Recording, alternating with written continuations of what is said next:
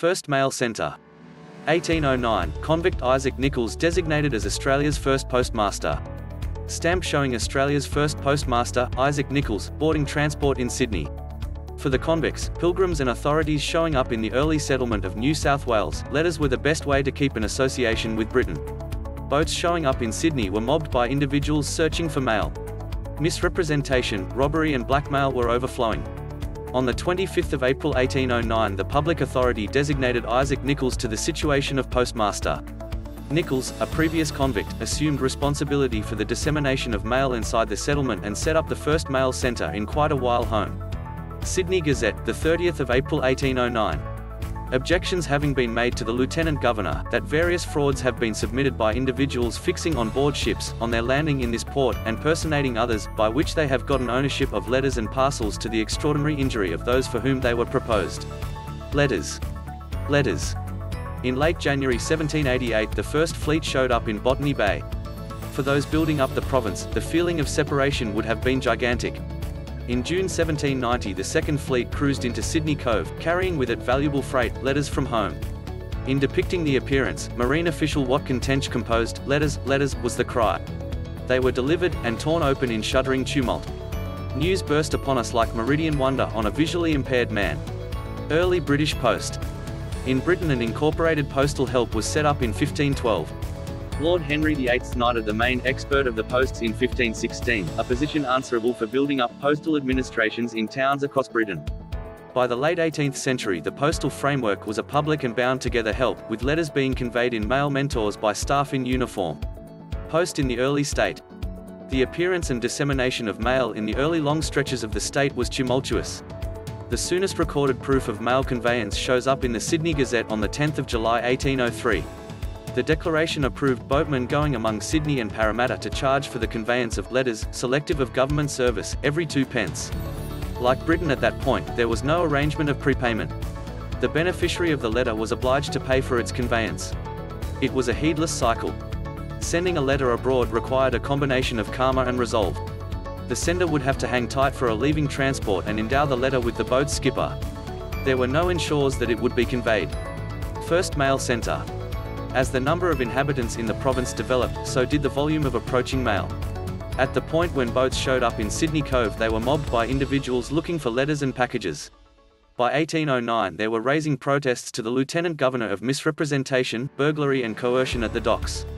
The New South Wales Corps, which had dismissed Governor Bligh in 1808, moved to get control over the disarray by naming an authority postmaster.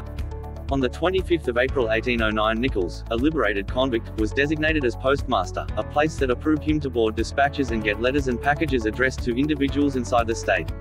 He was requested to set up an office at his home in George Street, where letters could be gotten and the assortment costs would be fixed. On the 26th of June 1809 Isaac Nichols boarded the brig Experiment and gathered the principal sack of mail from Britain. This is perceived as the introduction of the postal framework in Australia. Isaac Nichols. Isaac Nichols was brought into the world on the 29th of July 1770 at Cown, Wiltshire, England. At 21 years old he was seen as blameworthy of taking and condemned to 7 years transportation. Nichols showed up in Port Jackson on the 16th of October 1791. Nichols was dedicated and had the most extraordinary of convict characteristics, moderation. His genuineness and perseverance dazzled Governor Hunter, who selected Nichols as the chief overseer of convict packs in Sydney. In 1797 Nichols finished his sentence and Governor Hunter allowed him 50 sections of land, 20 hectares, of land in the Concord locale.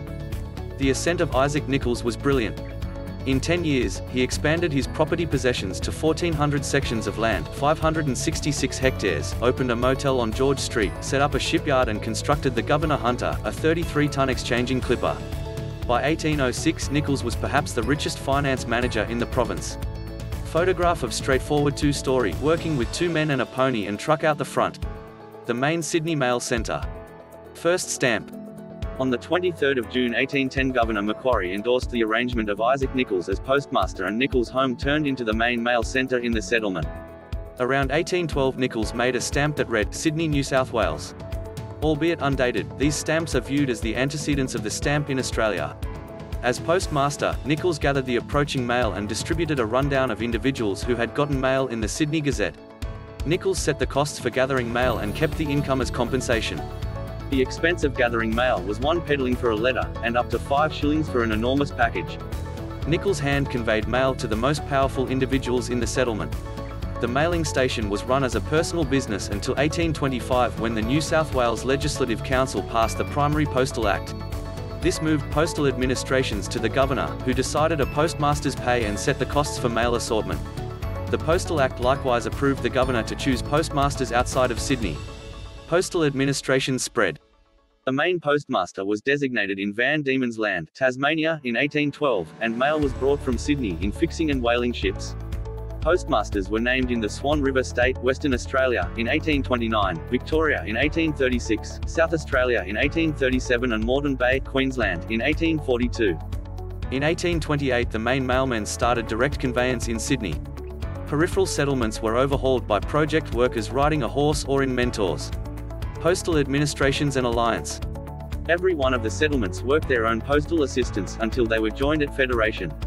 From 1901, every single postal help and broadcast communications were worked by the Postmaster General's Department. In 1974 these administrations were parted, with the Media Communications Administration becoming Telecom, presently Telstra. Postal administrations turned into the Australian Postal Corporation, presently Australia Post. The postal framework has extended with the developing populace and mechanical changes. From humble beginnings with an optimistic convict, Australia Post presently conveys 2.6 billion letters each year. History. Australia Post's origins can be traced back to 1809, when former convict Isaac Nichols was appointed as the nation's first postmaster and opened a post office in his house in George Street, Sydney. Nichols was responsible for collecting the mail from newly arrived ships. Tasmania also established an early postal service in 1809, with a dedicated post office established in Hobart in 1812. The more formal commercial origins of Australia Post, however, lie in the first Postal Act of 1825, which enabled the New South Wales Governor to fix postage rates and appoint postmasters outside of Sydney. Postal services were an important feature of Australian life from the early colonial period, given their role as the only means of contact between Australia and Britain for much of the 19th century. Postal offices were also among the first infrastructure developed in each new colony and town.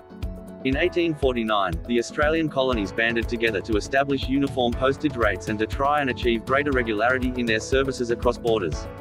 Between 1860 and 1900, in the lead-up to Federation, a large number of intercolonial conferences were also held to discuss ways of making postal services and communications more efficient and cooperative.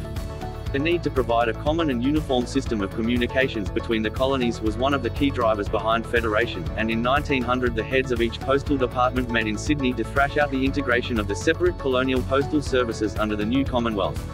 The Commonwealth Post and Telegraph Act was passed in June 1902, and a National Postmaster General's Department, the PMG, was established, with responsibility for the nation's mail and telephone services.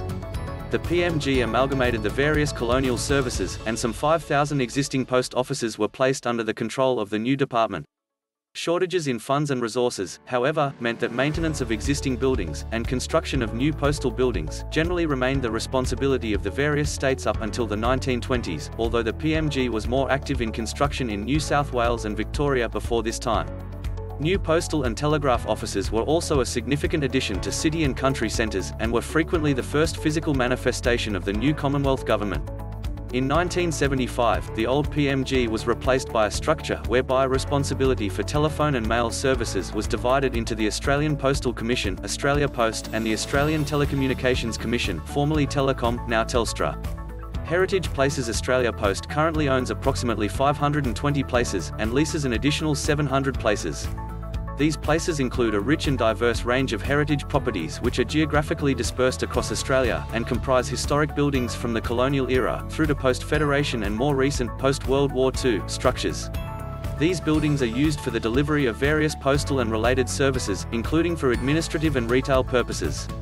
Australia Post also owns properties that are leased out for other, non-postal related purposes. The properties include grand and imposing public buildings, such as the General Post Offices, GPOs, in most of the state and territory capital cities. Also included are prominent 19th century buildings in the main streets of Australian regional centres, many of which have conspicuous clock towers. More modest early 20th century postal buildings are also included in the heritage portfolio, and are distinctive buildings within their streetscapes and urban contexts.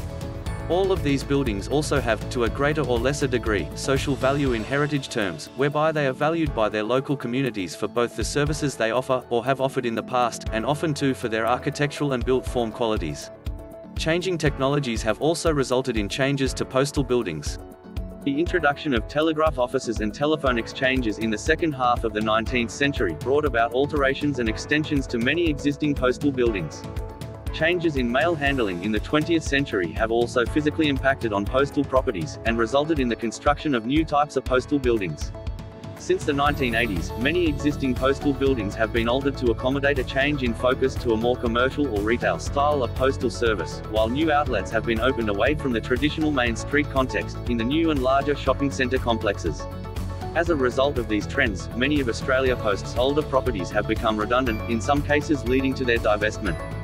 This heritage strategy will assist Australia Post in managing heritage places within its portfolio, including managing further change to heritage buildings, and ensuring the Commonwealth heritage values are protected in the divestment process.